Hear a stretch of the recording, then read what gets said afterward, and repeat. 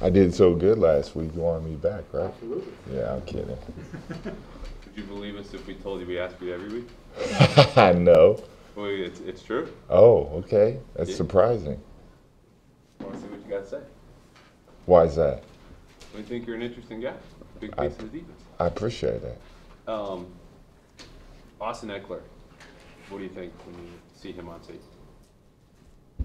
Very dynamic. He can do it all. He can run the ball between the tackles. He can get outside.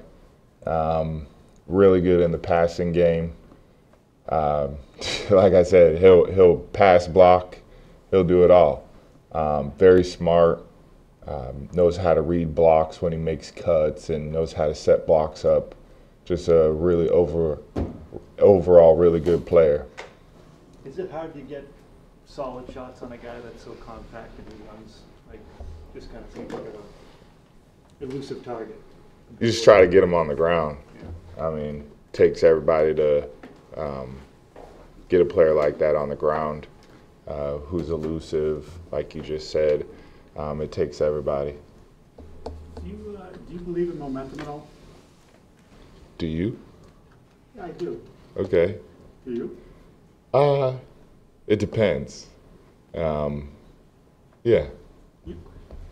There was a great deal of, not satisfaction because that would mean there was happiness after the game on Sunday, and a feeling like maybe you guys had turned the page from a bunch of different guys talking to them. You're like, hey, we needed that. That felt great. I'm wondering, in that case, is this momentum that you believe in?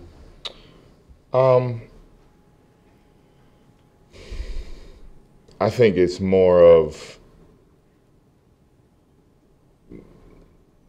it's always good to win in the NFL.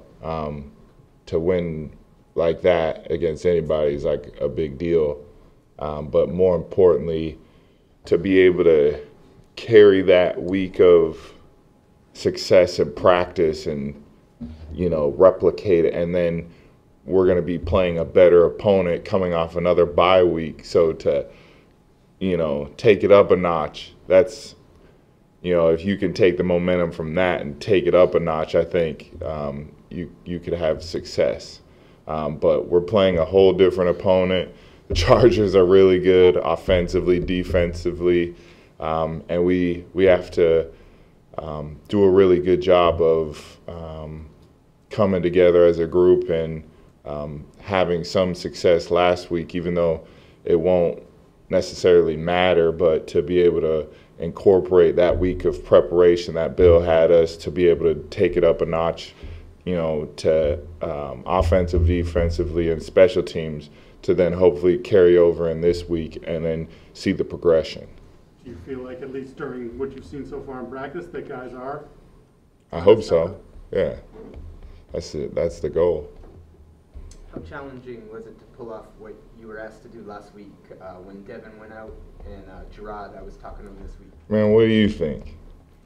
I think it's probably pretty challenging. I got to be honest with you, though. Like, I've never really led a defense or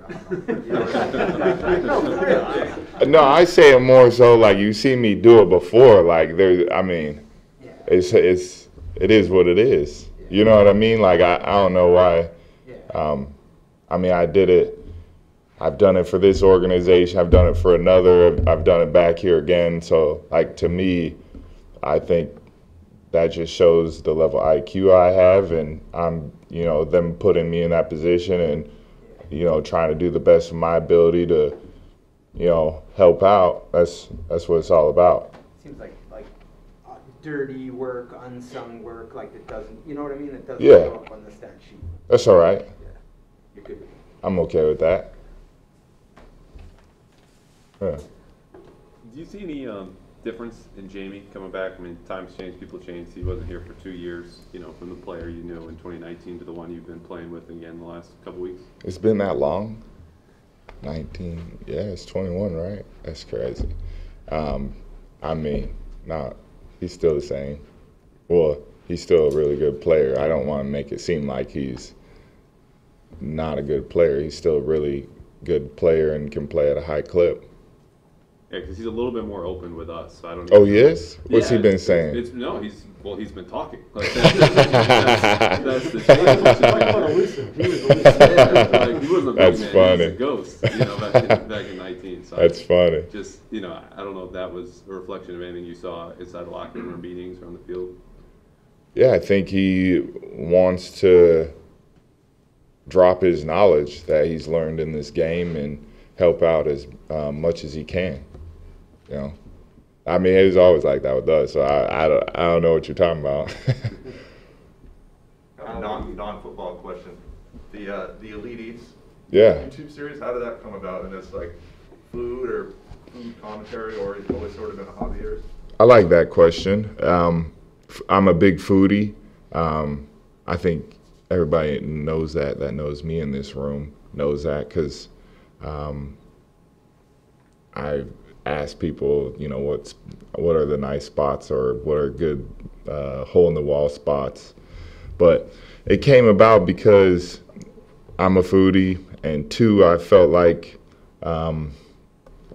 chefs and mom and pop shop owners are kind of like football players, where someone can write a bad review, someone can say whatever they want, even though, you know, the person may have had a bad day and they can't really say anything back, you know? Kind of like football players. People can say stuff all the time at us. We don't really get to say anything back, right? Or, you know, it happens every once in a while, but the majority of it, no one really says anything. So I just wanted to create a platform to have those workers and people that own businesses to be able to express themselves, whether it may be good, you know, middle fingers to the haters, or, you know, encourage their supporters like they appreciate. And especially during a time like we had during COVID, it's awesome to have all these mom and pop shops, restaurants that I support, you know, feel very lucky to have a platform to be able to showcase their talents and their skills for people to come have food.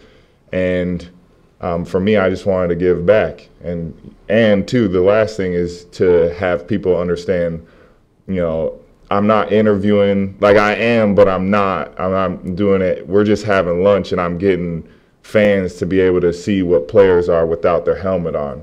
And that's not always the case. And I feel like some players get to open up. I mean, last year or 2 years ago, in 19, I had Steph on and he never talks. And everybody was like, what, you got him to talk? You know?